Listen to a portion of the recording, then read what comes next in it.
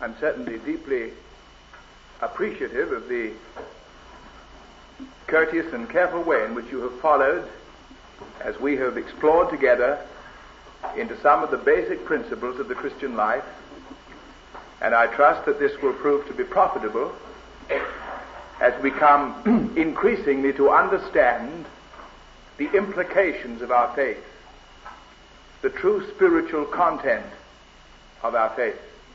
We have seen man as God intended him to be in his innocency. We have seen man in his innocency as he was in the person of the Lord Jesus Christ, the Word incarnate. And yesterday we examined man as he is, as you and I are. The question now to be resolved: how can man as he is become man as he was intended to be? And if man as he was in Christ in perfection is the one who was sent into this world to make it possible, what is it in the person of Jesus Christ as perfect man as he was that makes it possible for us to be now in the present tense what he was?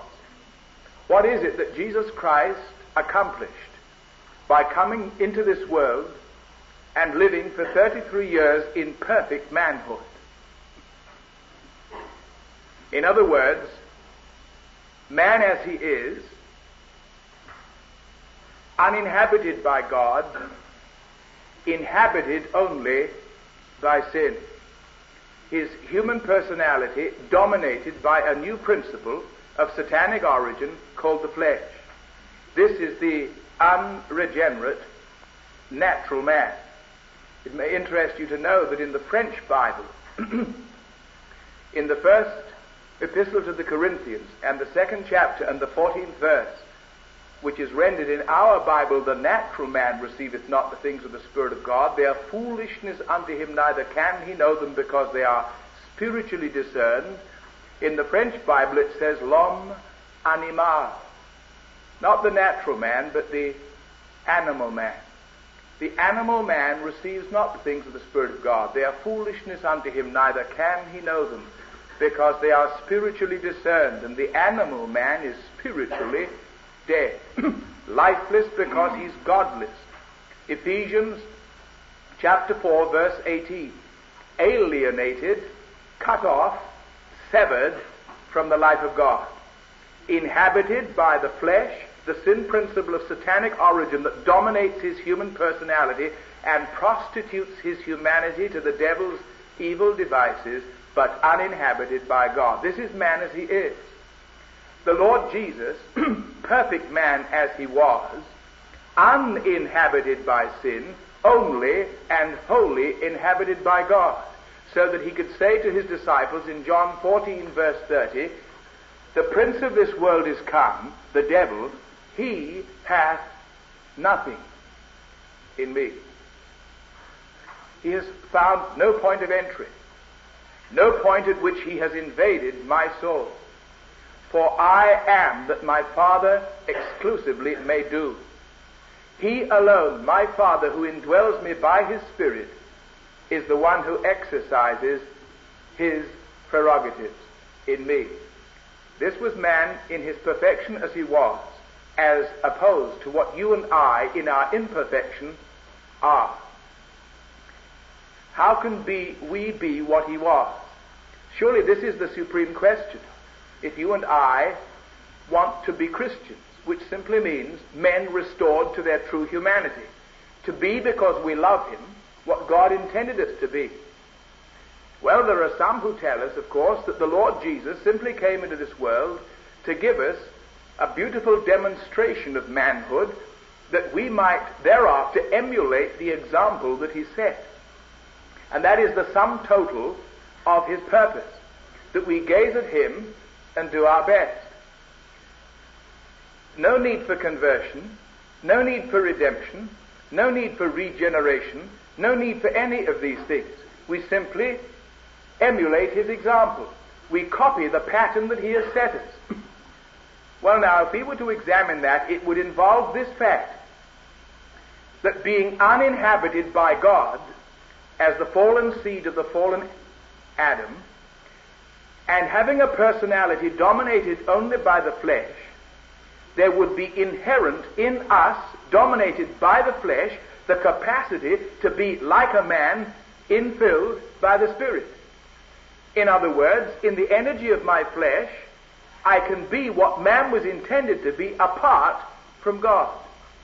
That in itself would be a perpetuation of the satanic lie first perpetrated in Adam. For Satan persuaded Adam to believe that he could lose God and lose nothing. That he would still have, in the absence of God, all that it takes to be man. And if I believe that I, apart from regeneration, the restoration to me of the Holy Spirit, can emulate the example and life of Jesus Christ, I am subscribing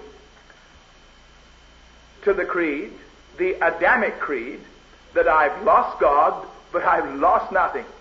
I have still in me, apart from what he is, all that it takes to live a successful human life.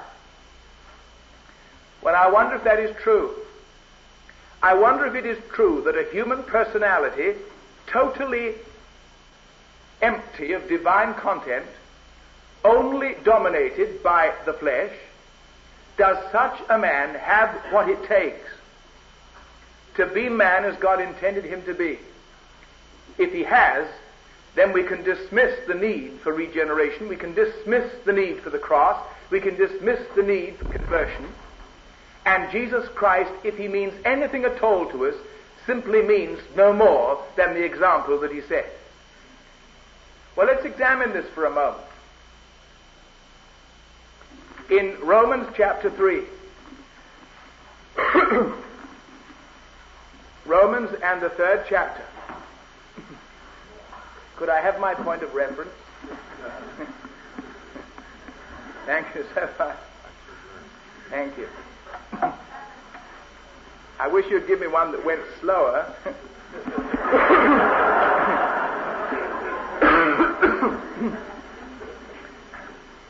In the 3rd chapter of the Epistle to the Romans, we know that what things soever the law saith, it saith to them who are under the law. What has the law to say? Well, the law is an interpretation of the absolute standard that the very nature of God demands in righteousness. That's the law. The law is simply God's absolute standard of righteousness interpreted, in some measure at least, in a way that man can apprehend the nature of his righteousness. Written, we're told, with the finger of God upon the tables of stone that were placed into the hands of Moses in the mount. This is the law. And we know that what things soever the law saith, this, the demand of God's righteousness, it saith to them who choose to be under that law. For any man may opt to be judged by the demands of the law. He may exercise the option to be judged by virtue of his comparison to the demands that God's law makes in righteousness.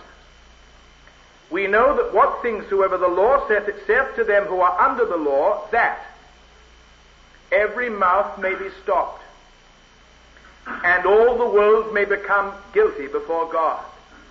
Therefore, by the deeds of the law there shall no flesh be justified in God's sight. For by the law is the knowledge of sin.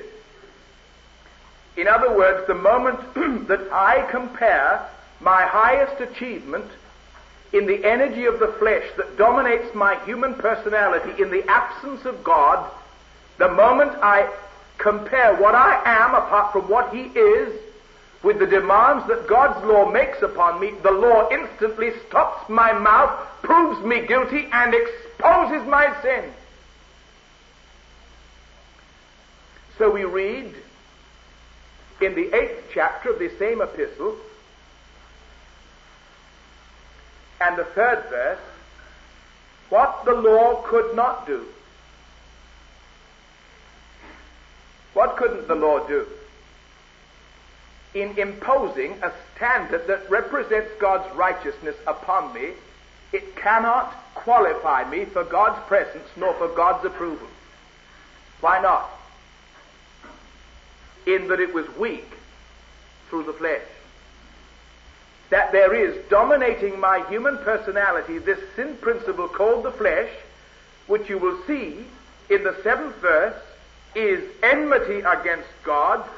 It is not subject to the law of God, neither indeed can be. So then they that are in the flesh, empty of God, dominated only by this sin principle, they that are in the flesh cannot please God. The law is totally impotent to make us fit for heaven, because its demands can never and will never be met by the sin principle that governs the human personality in the absence of God himself.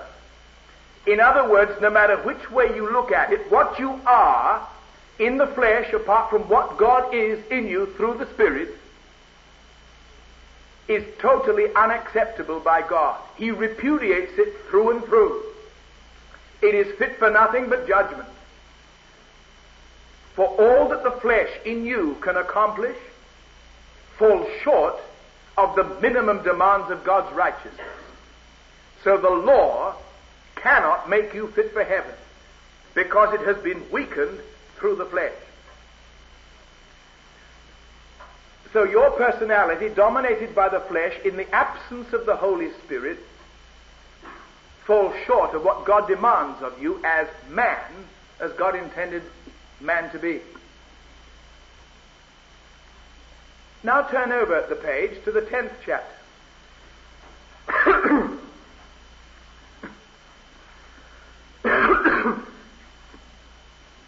Verse 4. Christ is the end of the law for righteousness. Paraphrased, the life that the Lord Jesus Christ lived on earth as man, wholly inhabited by God and utterly uninhabited by sin, fulfilled to the uttermost degree every demand that the law could make upon man in righteousness. He was the end of the law for righteousness. He was the last word in righteousness. There was never a single point at which the law could accuse him and find him guilty. In other words, the life of the Lord Jesus as he lived it in perfect manhood 1900 years ago was a complete exegesis of the demands of the law. The righteousness of his life equaled exactly the righteousness demanded by the law. Now, if the weakness of your flesh makes it impossible for you to accede to the demands of the law, the weakness of the same flesh will make it impossible for you to emulate the demands of his life. Compare what you are in the flesh with the demands of the law, and you are proved guilty. Your mouth is stopped, and your guilt and sin is exposed. Compare what you are now to the life that he lived then, and equally, because his life equals the law, your mouth will be stopped, you will be proved guilty, and your sin will be exposed. Both the law and the life that fulfilled that law condemn you. So any attempt on your part to be man simply by an emulation of what Christ was then is as inevitably bound to fail as any attempt on your part to be man as God intended man to be by subscribing to the law in the energy of the flesh. What you are apart from what God is in you falls short of the demands of the law and falls short of the demands of his life. So it is quite obvious that if the Lord Jesus had come only into the world 1900 years ago to live for 33 years in perfection and then go back to heaven, he would have been born to live in vain. His whole life on earth would have been to you and to me simply a message of frustration. As frustrating to us as an example as the law in its demands, because of the weakness of the flesh, which is of satanic origin, is hostile to God, is not subject to his laws, nor indeed can be. Why then did Jesus Christ come and live? that kind of life. He lived that kind of life to qualify him for the kind of death he suffered. That's why he says in John 12, verse 23, John 12:23, the hour is come that the Son of Man should be glorified. Verily, verily, I say unto you, except a corn of wheat fall into the ground and die, it remains, it abides, a perfect specimen, but it abides alone. It may be copied, but every copy will be sterile. Only if it dies can the life that it possesses be reproduced. And when the Lord Jesus came into this world, it was not that you might have an example to copy, but that there might be in him a life to be reproduced in you and in me. If it die, it bringeth forth much fruit. And in the new ear of corn, inherent in every individual grain within the ear, will be the original life of the original corn. Not copied, but imparted and reproduced. That is the purpose for which he lived. For the life he lived qualified him for the death he died. That the death he died might qualify you and me for the life he lived. That's the gospel. The idea that Jesus Christ simply shed his blood to get you out of hell, to keep you out of the scrapes that you got yourself into because of sin, and one day get you to heaven, as the benevolent gesture of a benevolent Father in heaven, is completely inadequate. That is not the gospel. The life he lived in his sinlessness qualified him for the vicarious substitutionary death he died, that on the basis of his vicarious atoning sacrifice, as a reconciled sinner whose sins have been forgiven, you might be qualified for the life that he lived then, to be lived now by him in you. Not copied, but reproduced. Not an imitation of the same life, but his life imparted. He had to be sinless that he might be made sin. If he had not been sinless, he would not have need to have been made sin. He could only have suffered the consequences of his own sin. So he had to be what he was in order to do what he did. And in order to be what he was, he had to be born the way he was born. Because if Jesus Christ had been born the way you and I were born, he too, by nature, would have been a sinner. He would have been born uninhabited by God and inhabited only by sin. You and I are not sinners because we commit sins. We commit sins because we are born sinners. Because when we are born uninhabited by God, but already inhabited by the sin principle of satanic origin that invaded man's soul in the first fallen Adam. And you commit sins because you are a sinner. As an apple tree bears apples because it is an apple tree.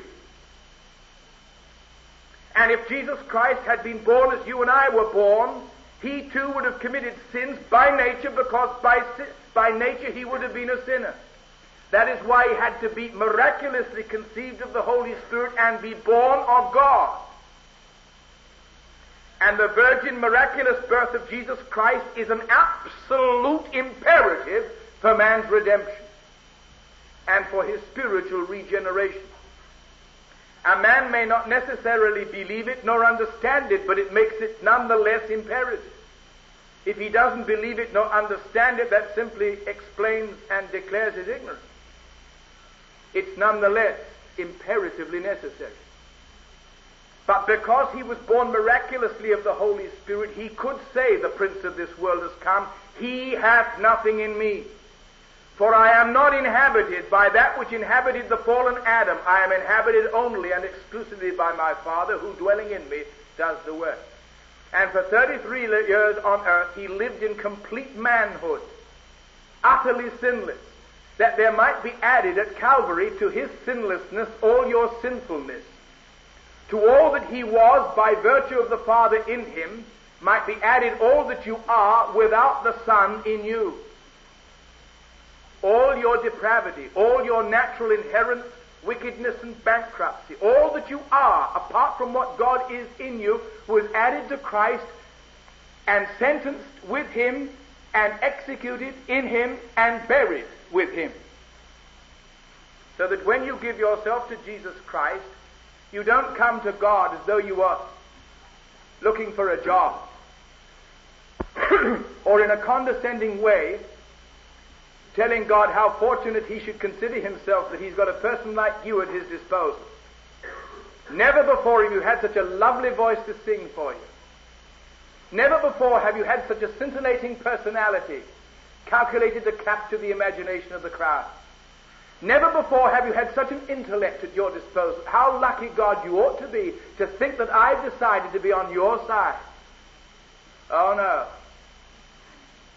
When you give yourself to Jesus Christ, it is simply that God might add you to him in your wickedness, to his sinlessness, sentence you, execute you, and bury you, because that's all you're fit for.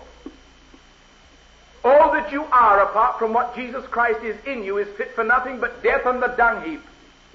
And that's where God put you in his eternal economy 1900 years ago, and so far as God is concerned, that's where you still are, because that's the only place you're fit for. So don't delude yourself and don't deceive yourself and don't flatter yourself. And of the two of you who went into the grave, God only gave one of you the right to rise again. And it wasn't you. It was Jesus Christ. That in the power of his Holy Spirit he might reproduce in you now, clothing this his life with your redeemed humanity, the life that he lived 1900 years ago. So he had to be what he was, sinless, perfect, to do what he did, redeem. But he had to do what he did, redeem, that you might have what he is, life. That took place at Pentecost, when the Lord Jesus told this first ear of corn, so soon to ripen, to tarry in Jerusalem until they received power from on high. For the Holy Spirit was not yet given, because Jesus was not yet glorified. But on the day of Pentecost, 120 new grains of wheat received the same life that was in the original grain. They were added to the Lord. And the life of Jesus Christ was clothed with the humanity of 120 men and women, redeemed by what he did. Now the recipients of what he is. So that Jesus Christ lived again on earth, this time not in his own sinless humanity, but in their redeemed humanity, as those who had been added to his body corporate, the church. So he had to be what he was, perfect, in order to do what he did, redeem. But he had to do what he did, redeem, that you might have what he is, life. And you must have what he is, life, in order to be what he was, perfect. That's the circle. Did you get it? It's not intended to be a tongue twister, nor indeed just simply to be clever. This is absolutely basic if you are ever to have an intelligent understanding of your professed conversion. He had to be what he was, perfect, to do what he did, redeem. He had to do what he did, redeem, that you might have what he is, life, by the gift to you of the Holy Spirit. You must have what he is, life, in order to be what he was, perfect, because he is what he was, perfect. That's why the Lord Jesus says, be ye perfect, present tense, even as I am perfect, present tense. So where is your perfection? Only in Jesus Christ. And you will be what he was in the measure in which you allow him to be what he is. That is sanctification. For of God is he, Christ, made unto us sanctification, made unto us righteousness, made unto us wisdom, made unto us redemption. Where then is to be found your redemption, your wisdom, your righteousness, your sanctification? All and only and exclusively in the person of Jesus Christ, of whose life you have now become the participant by the indwelling of his Holy Spirit, who credits you with what he is, that you might enjoy what he is. So what do we discover? That the life he lived on earth 1900 years ago condemns you, even as the law condemns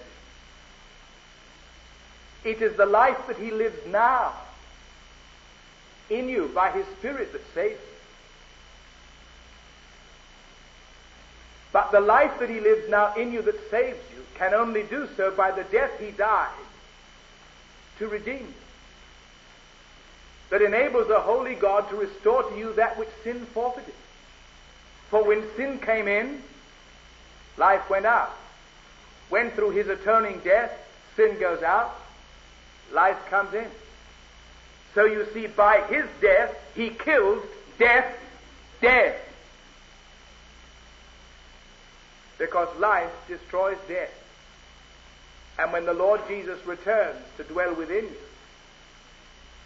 the presence of life destroys the state of death, so that he brought life and immortality to life. We understand, therefore, that the Christian life is the life that he lived then, lived now, by him in you. Reconciled to God by his death, Romans 5:10, how much more, being reconciled, shall we be saved by his life? So I understand now what it means when the Bible says to me to live, to enjoy life at all, to be alive. For me to be alive is Christ. I am crucified with Christ. The self that sin makes of me, the self that I have a right only to despise, I am crucified, sentenced, executed, and buried with him. I am crucified with Christ, never given the right to rise again. Nevertheless, I live. The self that I have a right to respect, the self that Jesus Christ makes of me when he takes over control of my human personality from the flesh. Nevertheless, I live, the new I, yet not I, for it is Christ that liveth in me. And the life that I now live in this my body, wholly presented to him as he once presented his body to the Father, I live in the same attitude of dependence upon him in which he lived in his attitude of dependence upon the Father. Faith. So that every step I take, I say, Lord Jesus, thank you for what you are in me for this situation. Thank you. That's the Christian life. So you walk by faith. This is walking in the Spirit. Now there are two ways in which you, of course, as a Christian can walk. You can walk in the flesh, like a foolish Galatian, or you can walk in the Spirit. What is the condition of a Christian who walks in the flesh? The flesh in you before you were redeemed and before you were regenerate could never satisfy the law. The flesh in you before you were redeemed and before you were regenerate could never copy the life of Christ. And there is nothing about redemption and there is nothing about new birth that adds any new quality or capacity or ability to the flesh to do either of those things after you're redeemed or after you're regenerate. The flesh is as inherently bad after as before. It is as bankrupt and rotten through and through after your regeneration as before your regeneration. And your flesh, after being converted, will no more be able to satisfy the demands of the law, nor want to, than it will be able to satisfy the demands of his life. If there were, like a foolish Galatians, you receive the Holy Spirit, who imparts to you now the life that he lived then, you still try to be made perfect in the flesh, what are you saying? Well, you're saying, I had the flesh before I had Christ. But now I have Christ, I realize that having him I have no more than I had before I hadn't him. I can be made perfect in the flesh now, having received him, in the same way that I thought I could be made perfect in the flesh before I received him. In other words, I've received Christ, I've received God, but I've received nothing. Now that is the mental attitude of the carnal Christian. In other words, the carnal Christian says, I'm pretty impressed by what I am. In spite of the fact that I'm converted, I'm still pretty well impressed by what I am, apart from what Christ has added to me. In point of fact, I'm so impressed with what I am, apart from what he is, that I consider that having received him, I've received as good as nothing. Now that's the devil's masterpiece. He persuaded Adam in the first place to believe that he could lose God and lose nothing. The carnal Christian he persuades to believe that he gains God and gains nothing. And that is why some of you as Christians are so hopelessly futile in the quality of the Christian life that you profess to be living. That's why you're so barren. That's why you're so sterile. It's as though I were to see a man pushing his car. And he looks very tired and very exhausted and somewhat discouraged. And I ask him what's wrong, and he says, well, I can't understand why this thing doesn't go as fast as the other ones that I see down the road. I just can't make it go. I'm disappointed at what I can get out of it, no matter how hard I push. Well, I'd look, no doubt, at such a man with deep sympathy.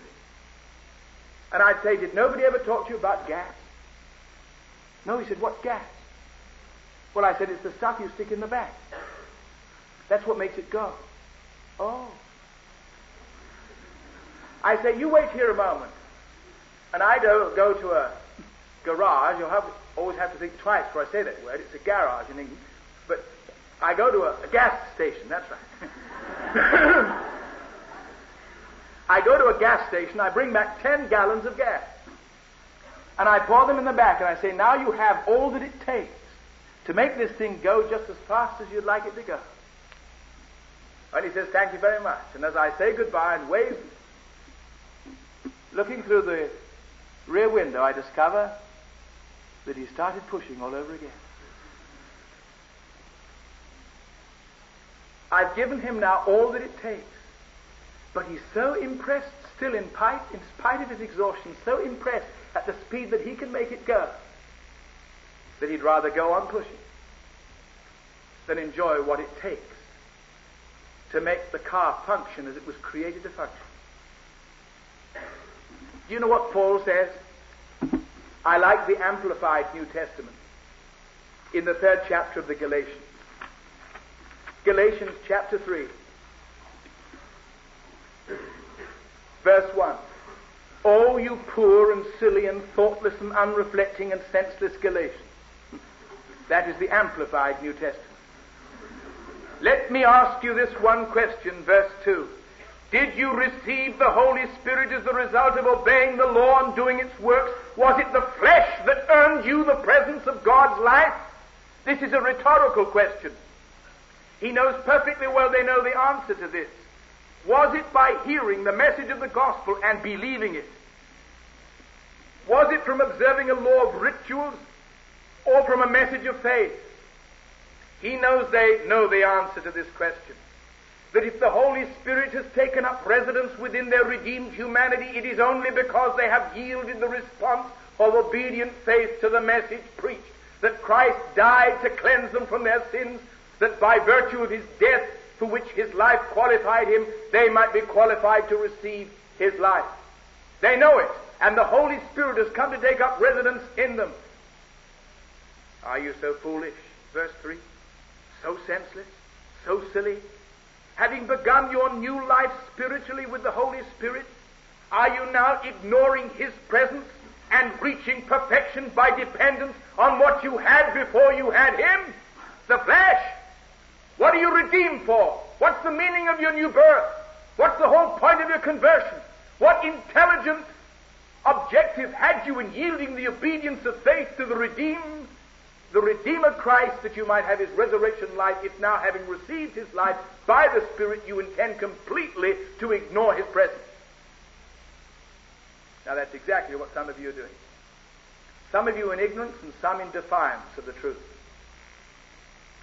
When you were redeemed, when you claim cleansing through the blood of Christ, no other than Christ Himself in the person of the Holy Ghost came to take up residence within your redeemed humanity, to credit you with all the fullness of the Godhead bodily, to make you a body wholly filled and flooded with God Himself, to lift you out from among the dead even while still in the body on earth, that you might be the recipient of no less than His resurrection life.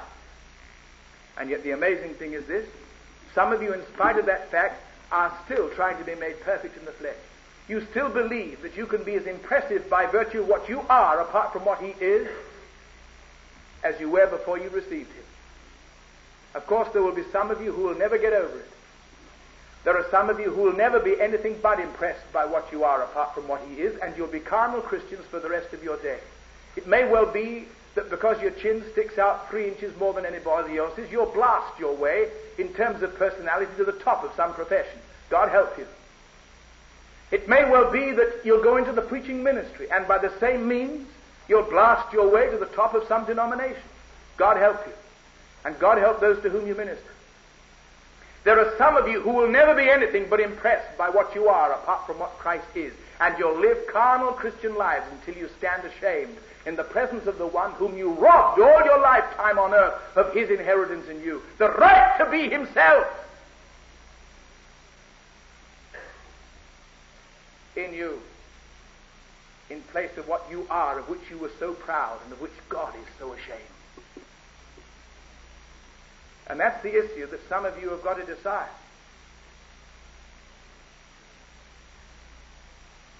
He had to be what He was to do what He did, that you might have what He is and be what He was, because He is what He was. I beseech you therefore, brethren, by the mercies of God, that you present your body a living sacrifice, holy and acceptable unto God. It's your reasonable service, as He once presented His own, that your future might become the hilarious adventure of proving daily what is that good and perfect will of God. This is the Christian life. Christ in you. The only expectation of glory, and the only one whom God credits with the right to live in you. Choose the kind of Christian you want to be.